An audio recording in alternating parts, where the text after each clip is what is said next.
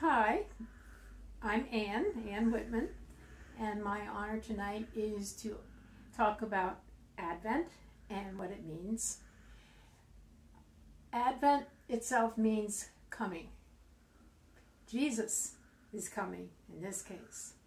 There are many Advents, lots of different Advents through our lives, but the most important one of all reoccurs every year when we remember the coming of Jesus, now 2020 years ago. And so that's what I want you to think about when we read the verse tonight, and when I talk about what was special to me when I was a child during the late days of Advent, such as today.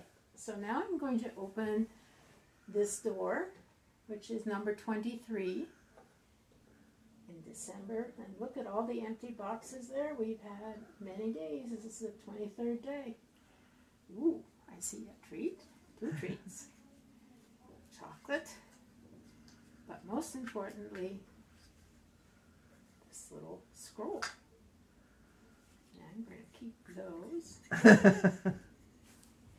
Put that right there for now. And we're going to see what is written on this piece of paper. If I hold the paper away from me a little bit, because I have new eyes, and they don't see as well as my old eyes when it comes to reading, but they're good. This is from Matthew 2, verses 19 to 23.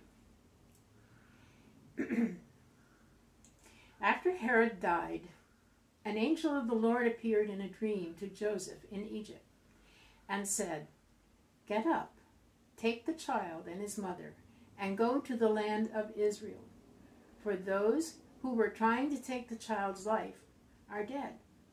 So he got up, took the child and his mother, and went to the land of Israel. But when he heard that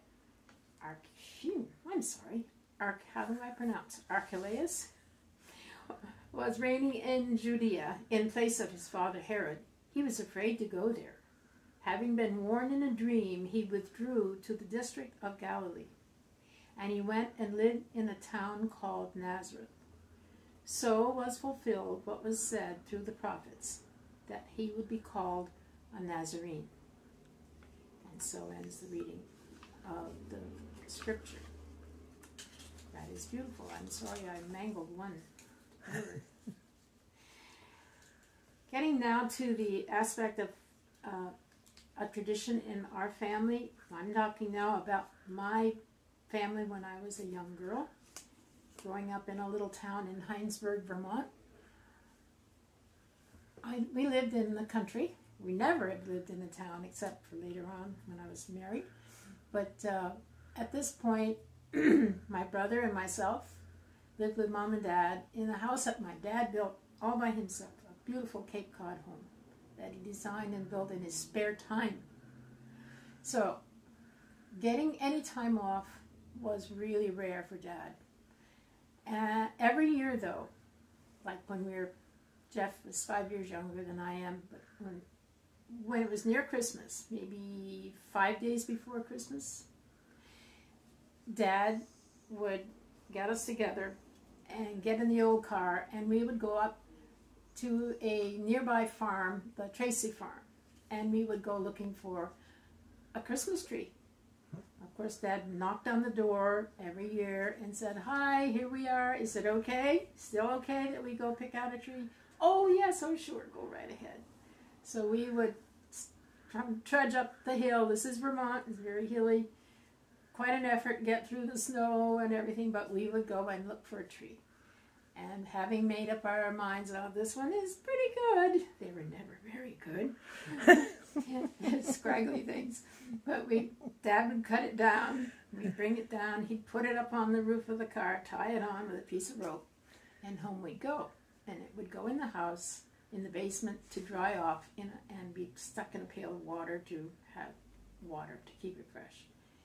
Well, what I'm getting at, what the tradition was after the getting of the tree, was that we only could have, this was the rule, the house rule, only you could have that tree in the house for 3 days.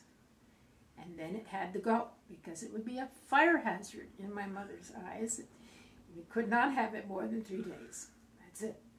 So it would come in on the 23rd, and we would have a grand time getting out all the old ornaments, even bubble lights. And we would decorate the tree on the 23rd. On the 24th, Christmas Eve, we'd have our gifts under the tree and open gifts.